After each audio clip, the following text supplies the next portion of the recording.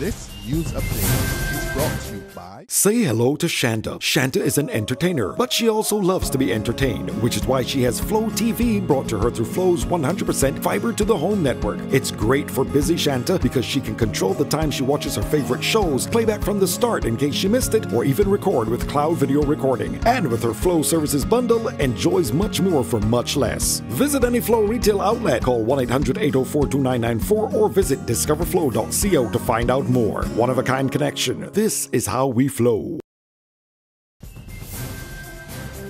Welcome to your Barbados Today evening update for Thursday, June 16. I'm Fernella Wedderburn. Thanks for joining us. Police are investigating the sudden death of a man at Belle Gully, St. Michael. Barbados Today understands that Sylvester Trotman had just arrived home from work and minutes into a conversation with the shopkeeper at Kaitro Bar, he collapsed and died. Investigations are continuing. A 43-year-old man will reappear tomorrow at the Whole Town Magistrates Court on 7 charges following yesterday's accident, which occurred in Speightstown, St. Peter.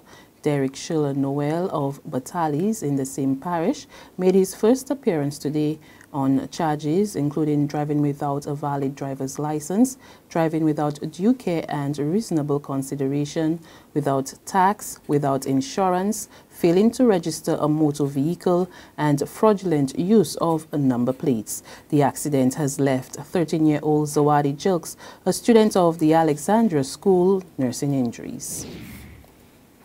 Police were on the beat in Brittons Hill this evening, and they've been meeting with residents in the wake of recent gun crimes in the St. Michael community.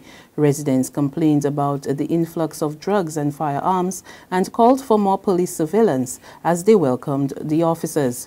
Senior Superintendent Euclid Thompson agreed that there must be more interaction between police and residents, as he promised that the force will be stepping up its presence in the area. He also called on other key groups to get involved in the fight against crime. Thompson specifically urged the church to do more than pray for peace. He wants religious figures to interact and assist young people in need.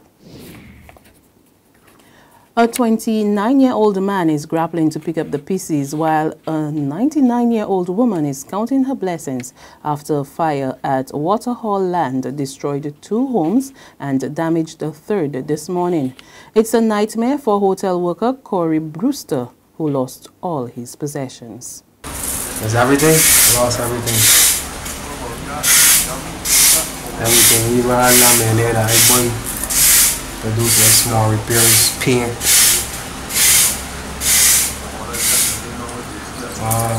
Brand new marble company there that ain't get installed yet.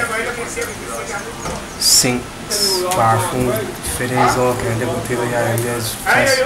The blaze, which occurred just after 8 a.m., was also tough on Rosalie Bailey. Bailey, who received her home back in February from Social Care Minister Steve Blackett, tells Barbados Today the back of her home was damaged, but she's given thanks nevertheless. I have to thank God, because look what happened. It happened just as I was reading my Bible. I was reading the Bible and praying and asking God for deliverance from everything. But it happened in such a so sudden that I just couldn't understand what happened. The occupant of the second house destroyed is 38-year-old Caroline Bailey. She is still shocked at the incident. I hear my children tell me smoke in the yard. I swear somebody was just burning stuff, so I just went back in my bed and lay down. Then they tell me raw house burning, raw house, but that was basically burning. And when they burned, my grandmother flew past me, that's all I could see. Right? But when they see smoke coming all through the house and everything, all they could holler road for, rah, rah. He answered me, but ain't that he couldn't do neither. Bailey was later taken to the Queen Elizabeth Hospital for medical treatment. Put high taxes on fatty foods. That's the call from the director of the Chronic Disease Research Center, Dr. Lafayette Samuels, who says the government must step up to protect Barbadians from obesity that leads to non-communicable diseases. While delivering a lecture on the fight against NCDs in the Caribbean, Samuels insisted that all unhealthy foods should be severely taxed to make them less attractive. You have to change individual behavior, but you also have to create supportive environments around that and supportive health systems, and the policies and the governance has to be right to create the environment where all these other things can happen. For example, when we talk about the need for multi-sectoral intervention, concretely, let me give you an example. In the trade sector, we need fair trade, right? We need to make sure that the foods we import don't swamp the local market and our local farmers can in fact have a good market for their products. We need higher taxes on unhealthy foods, including, and let me repeat it one more time, a tax on fatty food. I did not say to tax fat people, okay? There was a whole media storm about how Dr. Samuel said to tax fat people. I would not say that. I don't want to pay more taxes myself, right? So I am saying let's tax French fries, because just like tobacco, the French fries is going to give you a heart attack down the road, and you may as well start saving money little by little. The government will start saving it for you so that you can pay for the heart attack when it comes, right? So unhealthy food, we need to tax it, not only to get the money, but to encourage people not to eat it. There's regional and international news after this short break. Get your paper, get your paper. Only $2.25, $2.20. Who? For what? That's Bear Stale News. I don't read about that on Barbados today since last night. That can't only can't do. $2.20. Who? Barbados Today. News you can trust. Secure your future, be financially strong.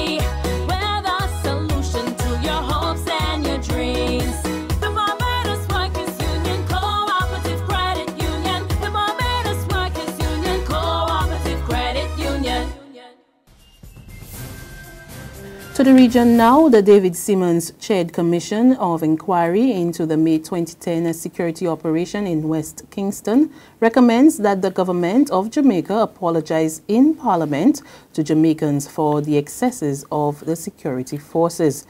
73 civilians and a soldier died in the operation, and the Commission says a public apology is necessary in order to heal hurt feelings, bitterness and resentment of the people of West Kingston. In addition, the commissioners are calling for those affected to become compensated without delay. Further afield, Britain is mourning after the brutal murder of Labour MP Joe Cox. Cox was shot and stabbed by an attacker who left her bleeding on the ground. Joe was attacked by a man who inflicted serious and sadly ultimately fatal injuries. Subsequently, there was a further attack on a 77-year-old man nearby who has sustained injuries that are non-life-threatening. Shortly afterwards, a man was arrested nearby by local uniformed police officers. Weapons, including a firearm, have also been recovered. At 1:48 p.m, Joe Cox was pronounced deceased by a doctor who was working with a paramedic crew that were attending to her serious injuries. And that's news, but for the very latest, visit our website, www.barbadostoday.bb. Also, subscribe to our e-paper, email updates, and like us on Facebook. We're also on Izumi Media and bus terminals or screenplay at supermarkets and gas stations near you, as well as Channel 99 on Flow TV and Mix 96.9 FM. I'm Frenella Wedderburn. Good evening.